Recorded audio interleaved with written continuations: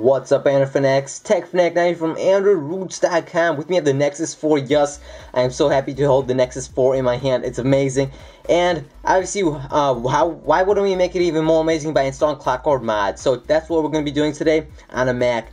If you have a Windows computer and if you'd like to know how to do it on a Windows computer, check out the annotation right at the top corner somewhere on this screen right around here to learn how to do it on a Windows computer. But this is for Mac, just keep that in mind.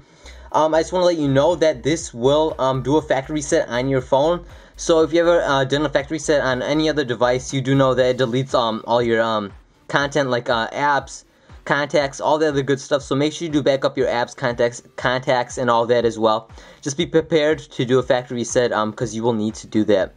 So let's head down and let's get this started so you can enjoy installing mods, tweaks, all the other good stuff for your Galaxy or your Nexus 4. Yeah. So first thing you need to do is power off your phone. And then we're going to enter into bootloader mode.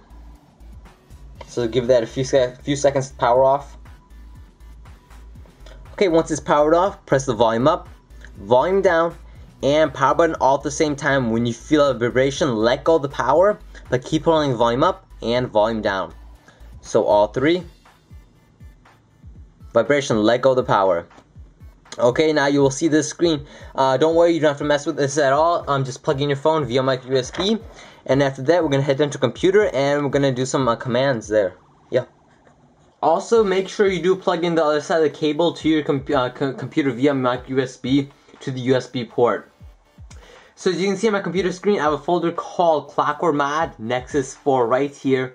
And as always, I have a link below to download it. So go ahead and click on the link below, download this folder, and make sure you do unzip it on your desktop. So as you can see, my folder is on my desktop. So make sure this folder, the ClockworkMod Nexus 4 folder, is on your desktop, because if you don't, you're going to run into problems when you type in the commands in terminal.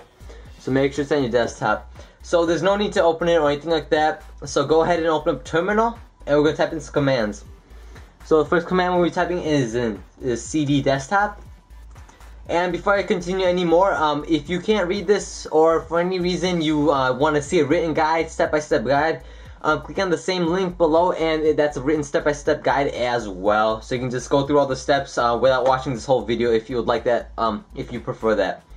So after cd desktop, enter, we're going to type in cd root and cd ClockworkMod Nexus 4, enter, and then we're going to type in /fastboot -Mac space OEM unlock. So this is going to unlock your bootloader. So just press enter, you're going to get these dots, and now when you look on your phone, you're going to see this unlock bootloader question mark. So it's going to give you an option for yes or no. Obviously you want to choose yes, so select the power or volume up, and power button, select yes. And now, hopefully the camera does focus. You'll be able to see right there. There we go. It says it's in red, lock state locked. So that means lock state unlocked. So that means your bootloader is unlocked, and we're one step closer to having ClockworkMod. So now we're gonna actually flash ClockworkMod on our device. So we're gonna type in /fastboot -Mac flash recovery space recovery. And make sure you do type in recovery twice. That's not an accident. Make sure you do type it in twice. And then you can just press tab and it will automatically fill in the rest of the file name for you automatically. Very easy. And just press enter, and now it's going to be flashing the ClockworkMod Recovery on your Nexus 4. So give it a few seconds to finish flashing this. Okay, so as you can see, mine's says it's sending recovery and it's stuck on there because I already flashed ClockworkMod Recoveries, but since this is your first time flashing ClockworkMod Recovery, it will not be stuck on here. It will say sending recovery, then flash recovery, all that. Then at the end it'll say okay. So once it does say okay, we can head into our phone and enter into recovery mode. So once it's finished flashing it or installing recovery on your phone, let's hit enter your phone. Okay, so once it is done flashing the ClockworkMod Recovery on your phone, you can obviously unplug your phone because we are basically done. So from this screen, press the volume up twice, and power button to select recovery mode. And this will flash you into recovery mode basically. Now before you do select reboot system now or install ZipFormat SD card, we're going to have to do one more thing, and that is wipe data / factory reset once more, or you're going to get stuck in a boot loop and soft break your phone. Because if you just select reboot system now, right away you're going to get stuck onto the X Nexus logo forever. So make sure you do wipe data / factory reset and select yes. And don't worry, you already did a factory reset earlier because you unlocked that bootloader, so it doesn't matter at the end of the day.